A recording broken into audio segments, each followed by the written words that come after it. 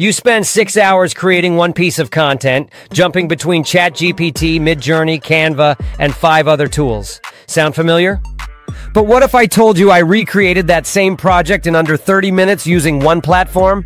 Today I'm showing you Flora AI. And by the end of this video, you'll wonder why you ever tortured yourself juggling a dozen apps.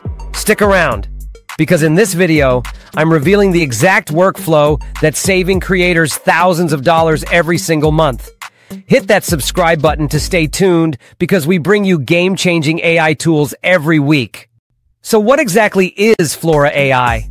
Think of it as your creative command center. One canvas where you do everything. No more copy-pasting, no more app switching, no more flow interruptions. Flora is a visual playground. You build ideas like blocks on a canvas, and the system keeps everything connected and flowing. The real genius? It's not linear. You're not stuck with step 1, step 2 workflows. You're building networks of ideas. So how to get started? It's simple. Go to Flora AI and you can sign in with Google. Let's go right away to New Project. Now here's what most people overlook, the shortcuts. Flora shows you keyboard and mouse hacks right away. Zoom in, zoom out, do anything. Seriously, remember these. They'll change how fast you work. The interface might look like mission control at first, but stick with it. Trust the process. Every pro I know says the same thing. Week 1 is awkward, week 2 is addictive. Click the plus button, and you get Flora's core trio: text, image, and video. These aren't separate tools smashed together, they communicate. The text talks to image, image talks to video. It's one ecosystem, one brain, your brain. Double-click the canvas, open your first text node.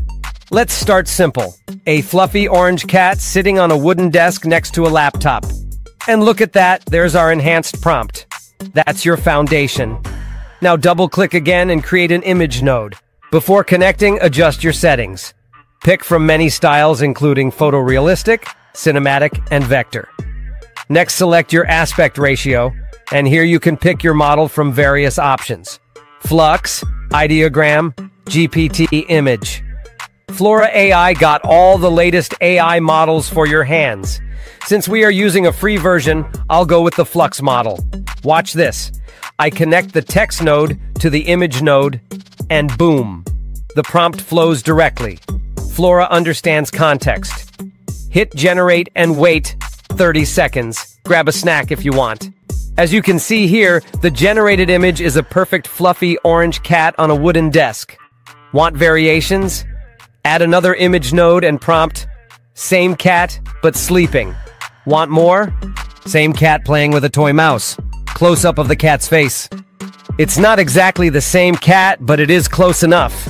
From one idea, we built a full content series. Try doing that in Canva without losing your mind. Now let's animate it. Add a video node, connect it to the image. Flora adjusts settings for video instantly. Simple motion? Make the cat yawning. Flora handles the animation. Not bad, right? But here's where it gets wild. Connect multiple images to one video node. Flora morphs between scenes. No need for a separate animation tool. Yeah, all that's cool. But now let's dive into how we can make this network system for even better use. Upload a photo. Flora analyzes it. Lighting, composition, style. Watch this. I drop in a photo of a golden retriever. Let's type, give me the reverse prompt for this image, and Flora reverse engineers it. Now I can generate similar images in seconds. Connect your cat image to a new text node. Prompt, write a funny caption for this cat. Flora understands the visual and delivers text that matches perfectly. Product descriptions, blog intros, short stories, done in seconds.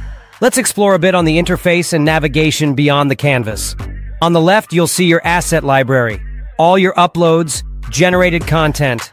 And here, version history tracks everything. Made a mistake? Roll back with one click. Now let's go back home and to community. Look at this. There are several tutorials for the workflows that you can use in Flora AI, so if you didn't understand what I did, you can always watch a tutorial here to learn more. Below is the community gallery, and this is a goldmine. Watch how pros build their workflows, and hey, you can even clone them. Save your workflows as templates.